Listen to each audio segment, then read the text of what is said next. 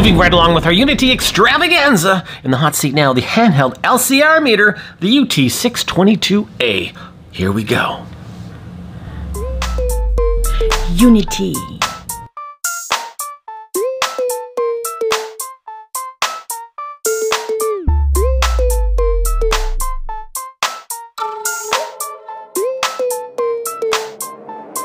UNI-T UT622A.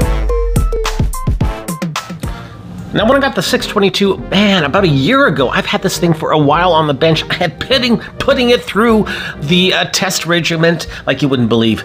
It came in one of these brown boxes, not that colorful UNI-T thing we so often see. No, this was just a brown basic box, but hey, that's okay.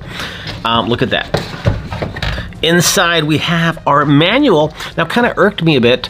Yeah, it's all in Chinese. So not even an English copy here. Why? What else? Well, we have our calibration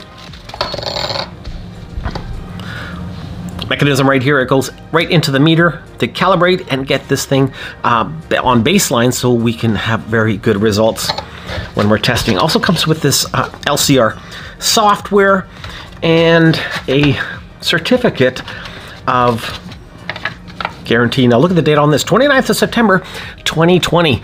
So yeah, I've had it for a while and man, I've been impressed. This always has a really nice UNI-T quality. Once again, that rubber inlay part of the meter itself. No noticeable grooves or anything to latch onto, but don't forget this is an LCR meter, so chances are it's going to stay on your trusty bench. Nice soft touch buttons, really good tilt stand. Again, boy, UNI-T sure nails it when it comes to tilt stands. Nice and wide. This puppy ain't going anywhere. All in all, quality-wise, I have zero complaints.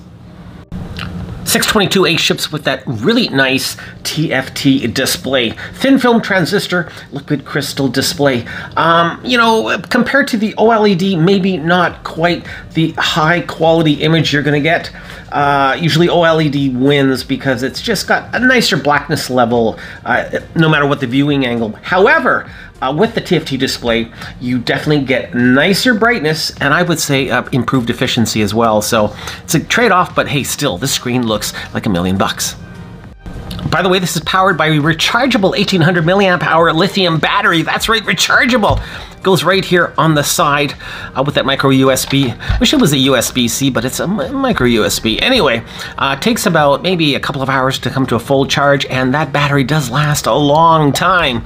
So, hey, very nice. Another really nice feature is the fact that you get a primary and a secondary parameter. What the heck does that mean? Well, when you press the inductance, capacitance, resistance, or impedance button, that will give you a choice of what you want. Right now we have it here in capacitance because I check a lot of camps with this device. So my secondary parameter right now is set up for equal series resistance, ESR, as it's widely known. But if I didn't want that, I also have an option to change it to dissipation, quality, phase angle degree, I believe, phase angle radian, as well as ESR. So lots of manageability and options with this LCR meter. And another feature that I really love is the fact you have not one, but 4 different frequencies. That's right. Starting off here with 1 kilohertz, as you can see right at the top, 1 kilohertz, 10 kilohertz, 100 hertz, and finally 120 hertz. So unlike some portable LCR meters, you have a lot of different frequency options, which is definitely neat. Have it side to side against the Sanwa LCR meter over here, and yeah, pretty well the same size. Sanwa's maybe an inch smaller, but look at that display, wow. Now, don't get me wrong, I do like the Sanwa. In fact, this is a beautiful multimeter. Well, LCR meter, it's one of my faves. But that, that wonderful TFT display on the UNI-T, well, it just puts a smile on your face, doesn't it? Absolutely gorgeous. Another cool feature is the fact that I can use my Sanwa tweezers with this UNI-T model. Look at that, it actually fits like a glove. I mean, perfect. So, wow, that is a bonus. Now, you can get a separate tweezer add-on for the UNI-T. It's about 120 bucks, so it's not cheap. But yeah, to have this, you know, kind of swap and go functionality here, very nice. Right now I have a 100 microfarad capacitor in here, and this is set up by default to show both the capacitance as well as the ESR value. Let's take a look at a couple of measurements here. I've got a electrolytic capacitor directly into those inserts. Always best to directly plug your component in as opposed to testing via leads, what have you, just because you're avoiding the middleman and you're going to get a much more accurate reading this way. All right, so as you can see, I have it set right now to both capacitance as well as ESR, and we are looking at 120 hertz right now as the default frequency. Now the frequency can be changed, like I mentioned before, 120 hertz right now, just by hitting that frequency button over here. Now when you change the frequency, this is where it's a good idea to look at those data sheets, see what the manufacturer recommends. Wow, what a difference that makes at 1 hertz. 10 kilohertz as well, nowhere near what this capacitor is, which it has a reading of, let's just double check here, 35 volt, 470 microfarad. Let's just put it back in.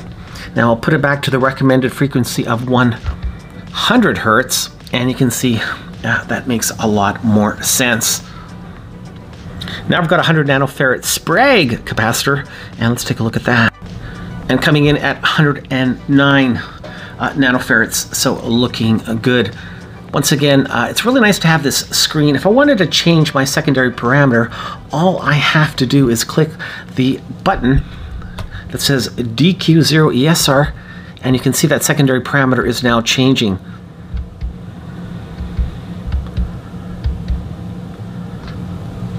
So I put it back to ESR, and wow, what a gorgeous looking screen. Next up, I've got a 47 microhenry inductor, and right now it's set for capacitance. So if I was just to put that inductor in like so, you can see we're getting some erroneous errors here, and that's because I have to now select inductance. So hit the LCRZ auto button right here, and we want to get it into inductance. There we go.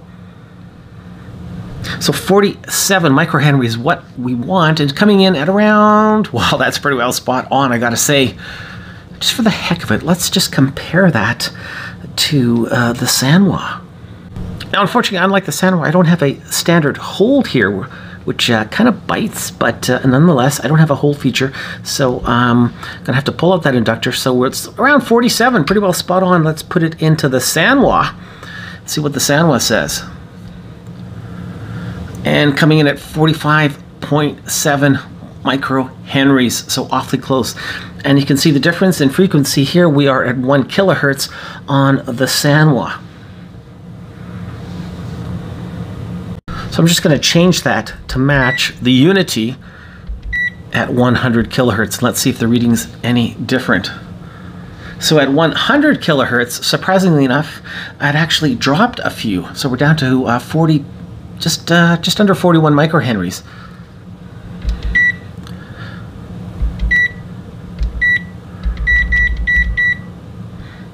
So putting it back to the standard 1 kilohertz for this Sanwa, at least, it really prefers that, and there we are. I'm just going to hit the hold button on the Sanwa. I've set the UNI-T to the same frequency, 1 kilohertz, and let's try that 47 microhenry inductor one more time. And yeah, well, look at that now. It's pretty well in agreement with the Sanwa at 1 kilohertz. Okay, I couldn't resist. I've got these Sanwa tweezers now plugged into that UNI-T, and let's just take a look-see here. What do we got? This is a little transformer over here. Let's see what we're going to get on the UNI-T. So that's coming in at around 21 microhenry. All right, now let's see what the Sanwa says. Okay, I plugged the tweezers into the Sanwa. Let's just turn the light on the Sanwa because it's just not nearly as easy on the eyes as that UNI-T. And here we go. So we had 21 for the UNI-T, and look at that, 21.4 for the Sanwa. So pretty well spot on in agreement. So definitely these tweezers, especially when components are on board, definitely the tweezers can come in really handy.